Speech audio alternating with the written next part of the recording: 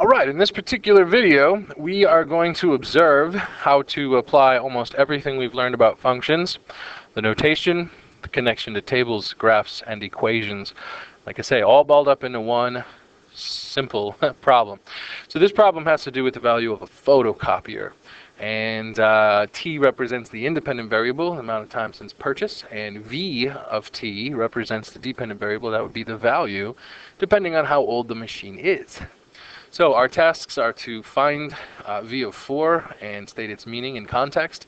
Also, given that v of t is 2,375, we need to figure out what it means to find t and to represent that in context, and the original price of the photocopier. And then part D says, determine the domain of this function that is reasonable within the context of the function. And this gives a lot of people trouble, this within the context, but it'll all make sense if you stay tuned.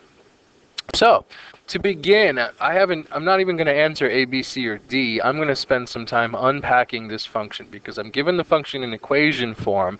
I know I'm going to have to support my work with a graph or a table, so I decided why not I just produce both the graph and the table based off of what I see in front of me. So here's what I see in front of me. I see the value of the copier appears to start at 9,500, so it looks like I got C answered already, and I will lose $750 for every year. I know this because if t was 2, I would lose 1,500, that's 2 750s, and if t was 4, I would lose 3,000, that's 4 750s.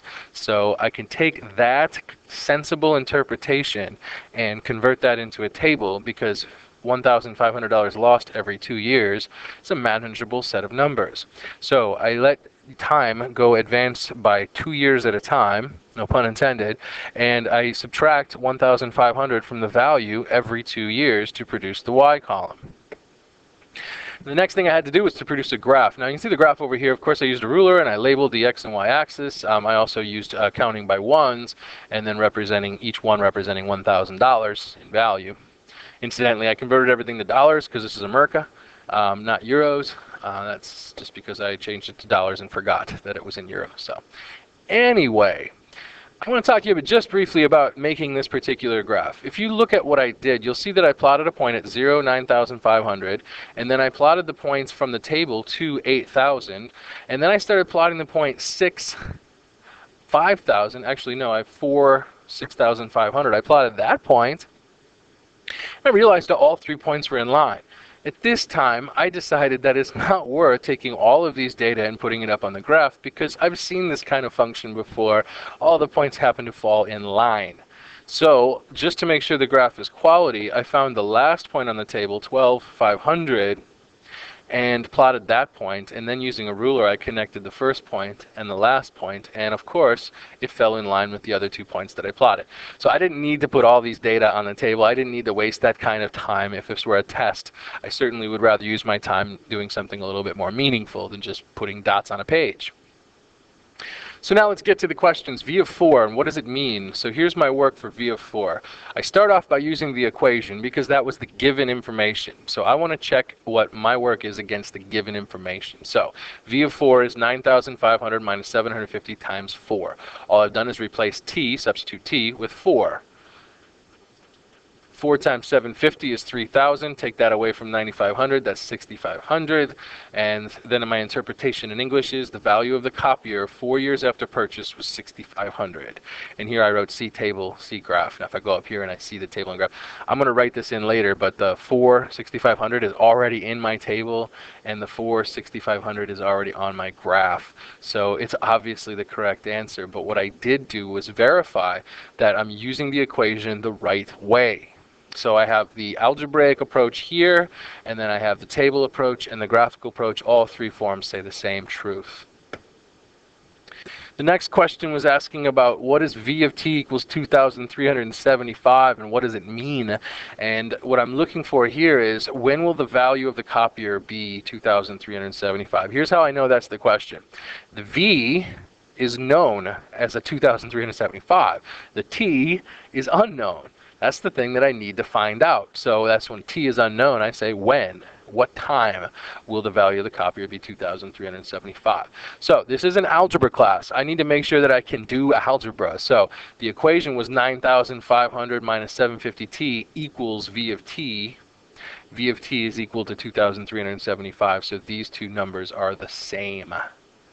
And I set them equal to each other, and then I do some algebra. I add 750t to both sides, subtract 2,375 from both sides, and then I have to do this division. And I'm thinking to myself, how can I divide 7,125 by 750 without a calculator? I could do this the hard way with long division, but I have to work a little bit smarter here to finish my test on time. So here's what I know. 2,375, when I look at my table, is more than the value after 10 years. So I know that when I divide this number, I'm going to get a number that's less than 10. I also know that 2,375 is less in value than the value at 8 years. So my value of t is going to be between 8 and 10. As a matter of fact, if I go up to 9, I see 2,750. 2,375 is halfway between 2,750 and 2,000. So I can tell from looking at my table that 9.5 is going to be the correct solution to this equation. And if I want to make sure, just to be absolutely certain, I could either multiply 9.5 by 750 and hope to get the right number, sorry, I could put this back into the original equation, and then see that I get 2,375. Or I could try using reducing fractions approach. So instead of long division, I'm going to divide both of these by 5, because I can do that in my head. So this is 1425 over 150. Those are still divisible by 5, so I get 285 over 30. Those are still divisible by 5, so I get 57 over 6. I reduce that fraction to 9 3/6, which is 9 1/2. So I have the table approach, I have the reducing fractions approach, all in an effort to avoid doing long division. Finally, I interpret my answer in context, and then I write C graph. We go back up to the graph, and I will eventually identify where that solution is, and I already used the table in my work, so we're good to go. The next two questions, the first was the original value of the copier. That's trivial. We already knew it was 9,500, but what I do is I verify using the equation that when t equals 0, the copier will be new.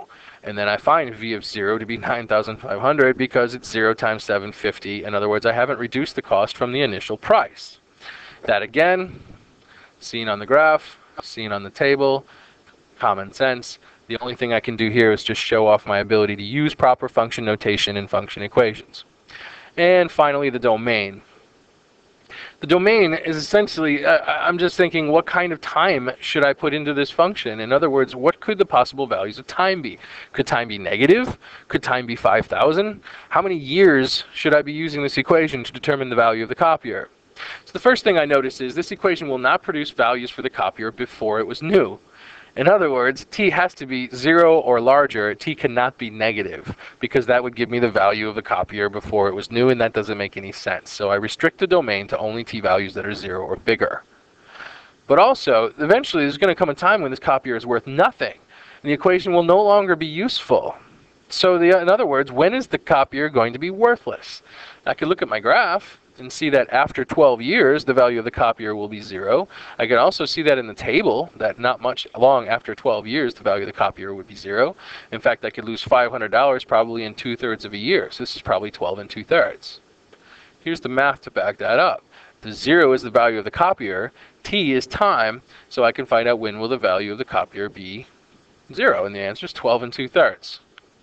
So my domain is 0 is smaller than t is smaller than 12 2/3. In other words, time can be any number from 0 to 12 2/3, and that will produce values that are reasonable in the context of the problem.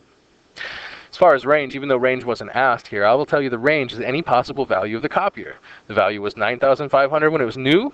The value is worth nothing when it's 12 2/3 years old. So the value could be any number between its new value and nothing. So let's go back to the graph and the table and show you how you can label the graph and the table to highlight the answers that you got to previous questions. So here's the original graph and table, and then you'll see some changes right here. For example, I highlighted my answer to number 4, or V of 4, in the table, and I showed on the graph where V of 4 is right here.